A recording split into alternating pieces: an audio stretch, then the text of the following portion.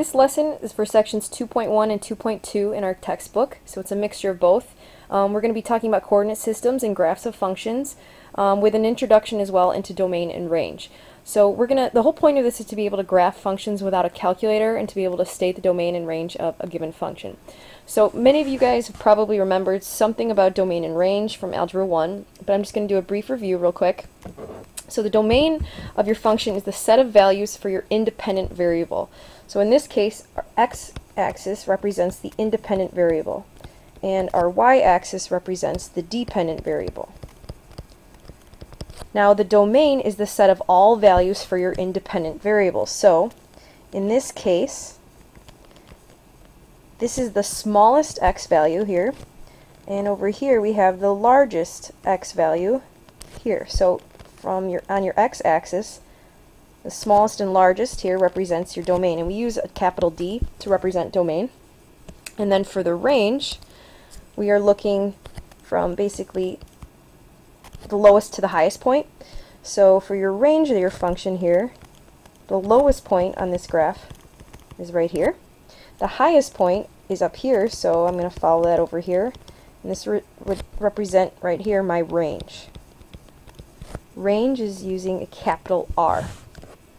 Okay, so now let's actually do a couple practice problems using that concept. So in our first example, example A here, for the domain, I want to look from left to right. So I want to look for my smallest x value and my largest x value. Alright, so if I'm looking from left to right, I notice that this is the smallest x value here at -3, and my largest x value is over here at x equals 6. So my range, or I'm sorry, the domain falls between -3 and 6. Now when I write that with notation here, I'm going to use an inequality. So I have the lowest point, that number comes first, your variable's in the middle, and your largest point comes last. You want to make sure your symbols in between, they're going to be inequalities, are correct. So let's talk about what this open circle here means. Now when it's an open circle, that means that's actually not part of the domain. So -3 isn't actually in the domain. It's kind of the starting point here. We're going to use a less than symbol to represent that. Now for a closed circle, all the way over here at x equals 6, we're going to have a less than or equal to symbol. So when it's a closed circle filled in, you're going to use a less than or equal to symbol or greater than or equal to symbol. If it's an open circle, just a strictly less than or strictly greater than symbol.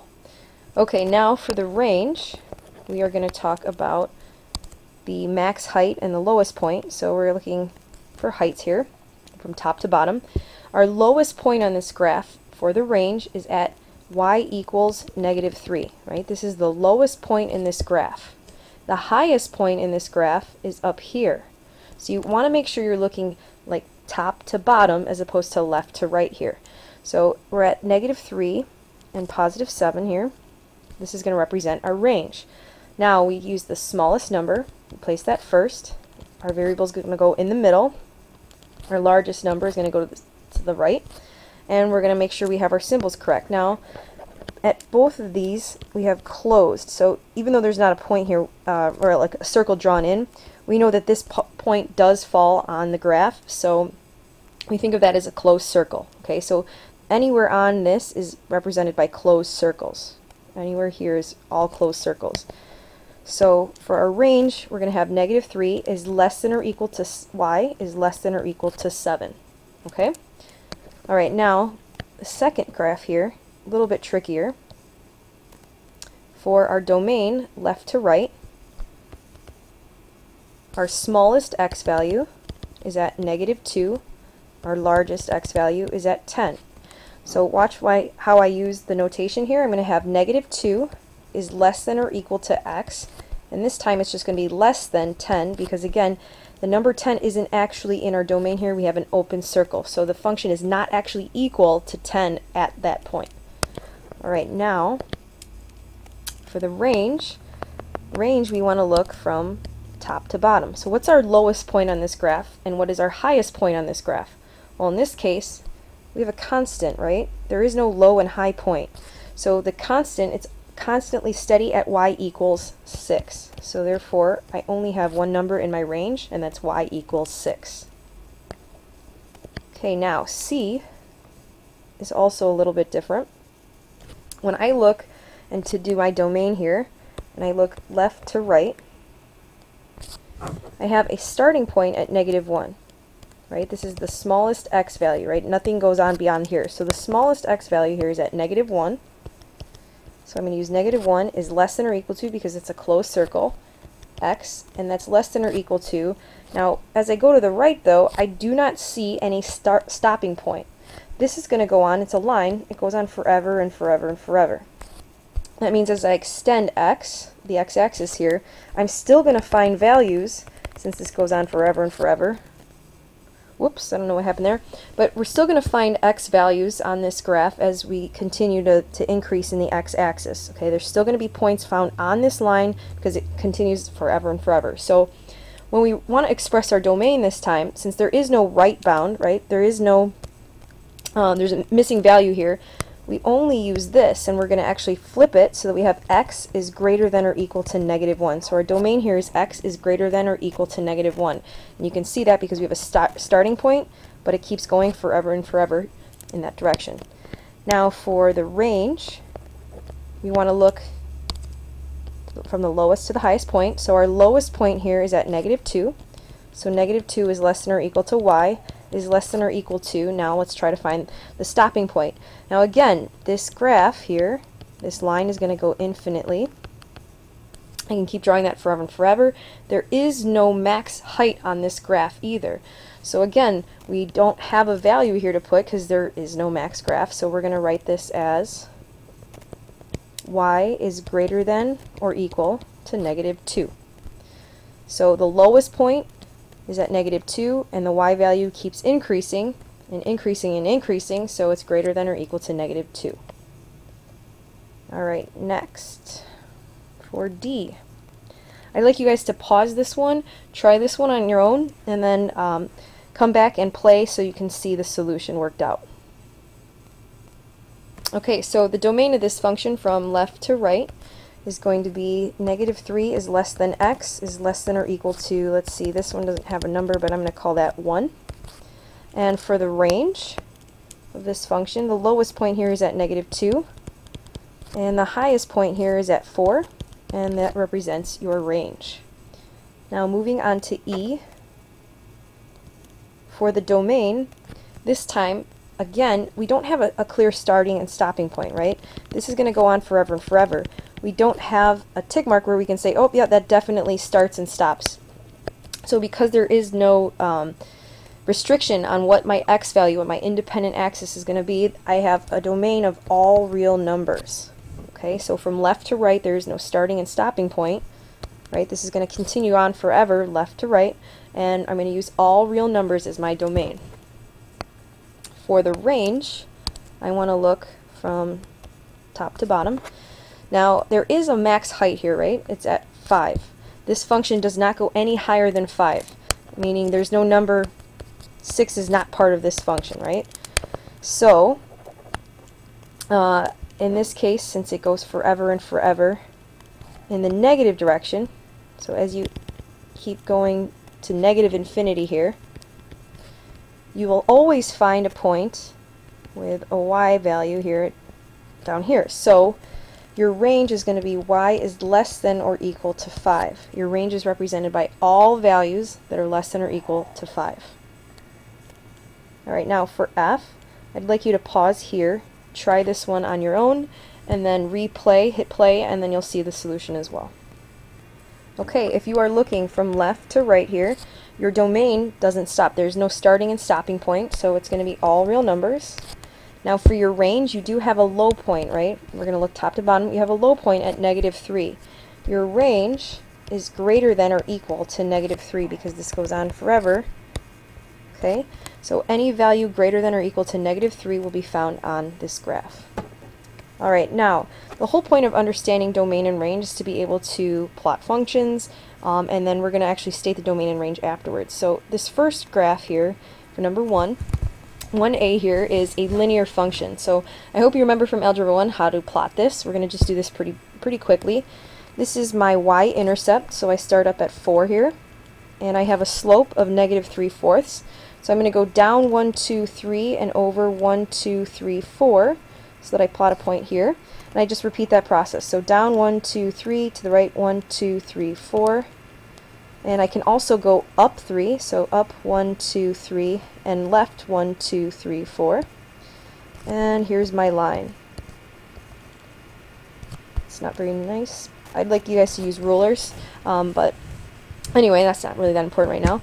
Let's talk about the domain of this function. So from left to right, this function continues forever and forever, both left to right. So it goes through our graph, meaning, like, let's say that this was a picture.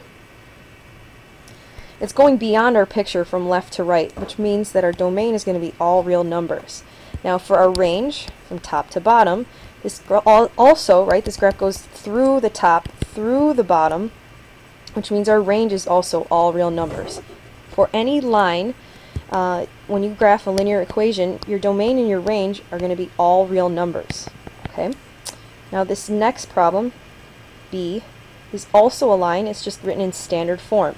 So we could do one of two things. We could find and solve for y and find the slope in the y-intercept, but I also want to be able to graph this a second way, which is graphing it in standard form using x and y intercepts. So this is from, again, Algebra 1.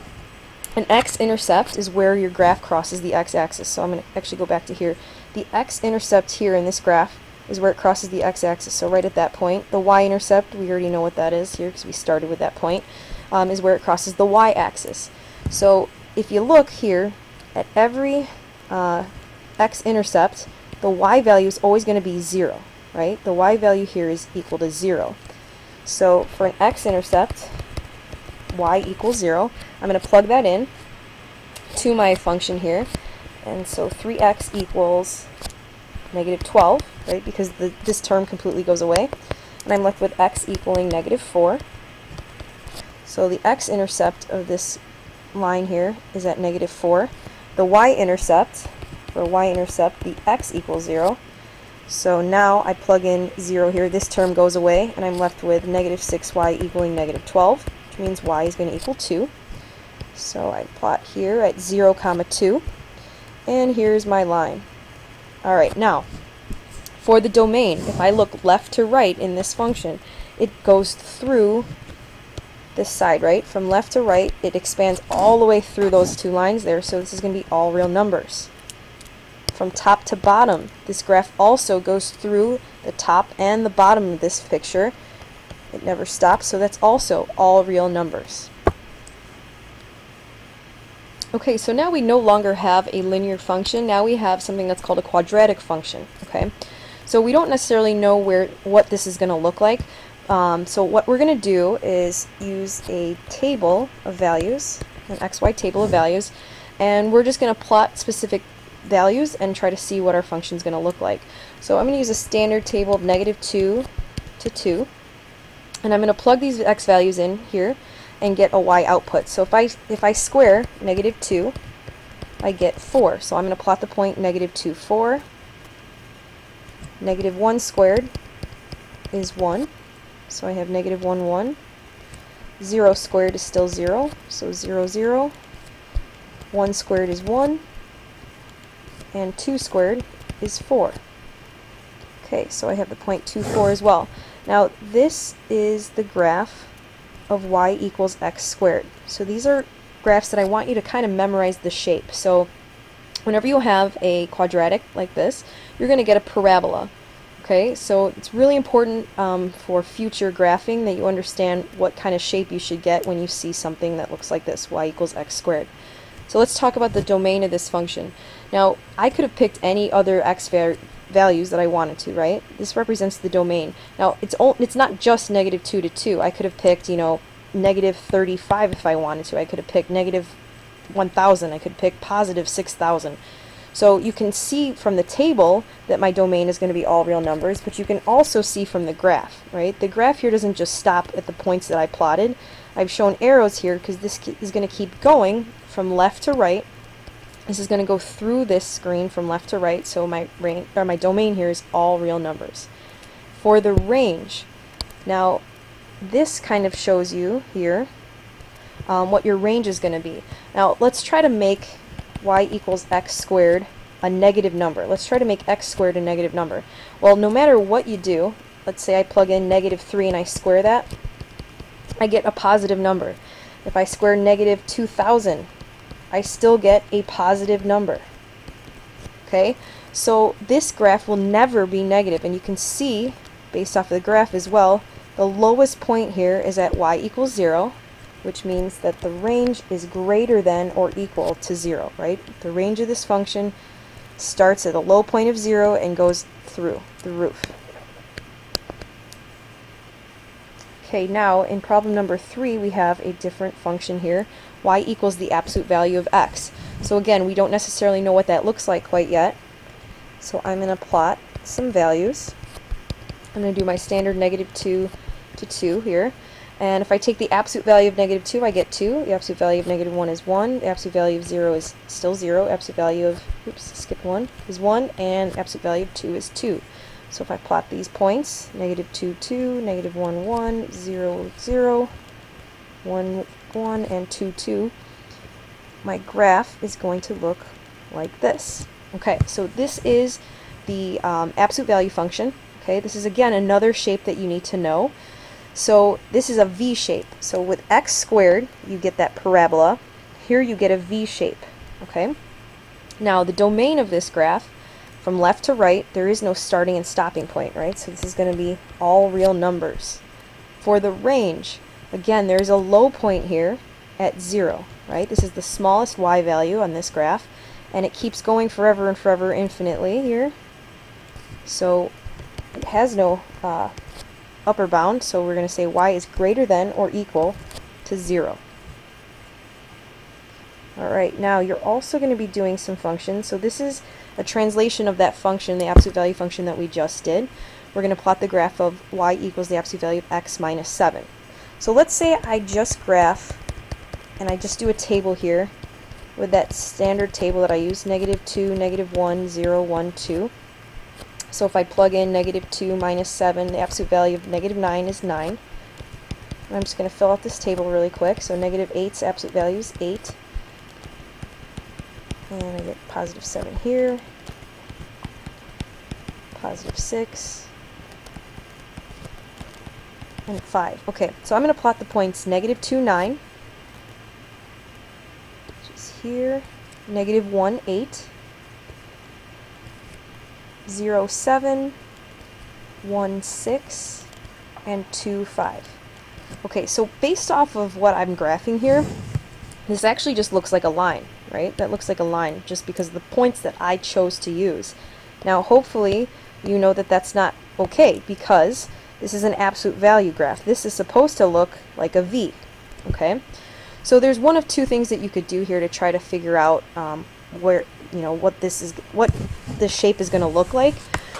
So I need to actually figure out where the point of it bouncing back and going back up, right? So like a V shape comes down, it bounces back up once it gets to what we call the vertex, okay?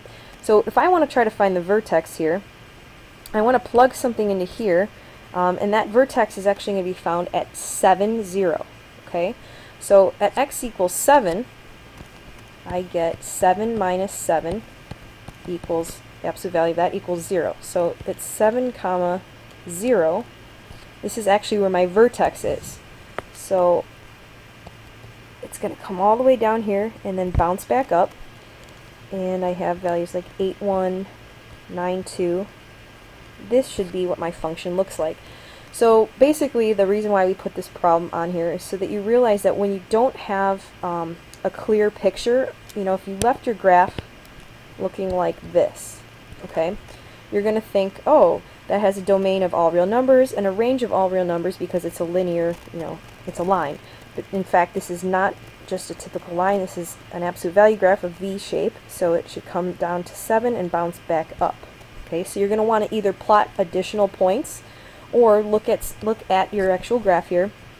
Try to find when y equals 0 and solve.